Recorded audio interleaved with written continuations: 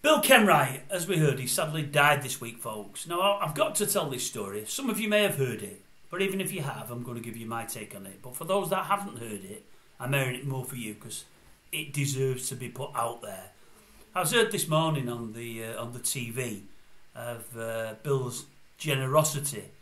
They had a parent on, I think of Laura Nuttall, her mum was on.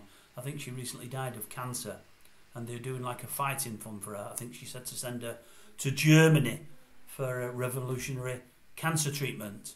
And it turns out that Laura's mum is Everton fans. They're an Everton family. Love Everton, love Bill Kenwright. And they sent a letter to him that got out to him. Anyway, out the blue, he rings them up. They become acquainted. And he says, "What you doing and what do you need?" And she told him what they were doing, and trying to send the daughter to Germany. And he said, "How much do you need?" They said 50 grand. He said, "Right, it'll be in your bank tomorrow morning." Next day, somebody rings up on his behalf. Bank account details, bump, it's in the bank. He said, "But no publicity. Don't need to tell anybody. Don't want anybody to know. It's between us." She said he was a hero. She only ever spoke to him twice on the phone, and he was a wonderful, wonderful, wonderful man.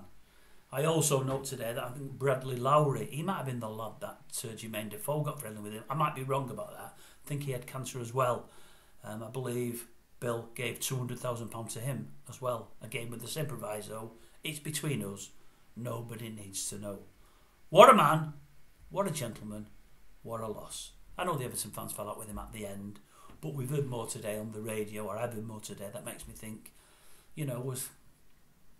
maybe he stayed too long. But I know in his heart of hearts he did it for the right reasons for Everton. Maybe that'll be proved to be wrong. I don't know. But I do think he did it for the right reasons. But that is the kind of generosity and charity that I like, when you hear nothing about it, when nobody tells you. We've had that on here 2 or 3 times before.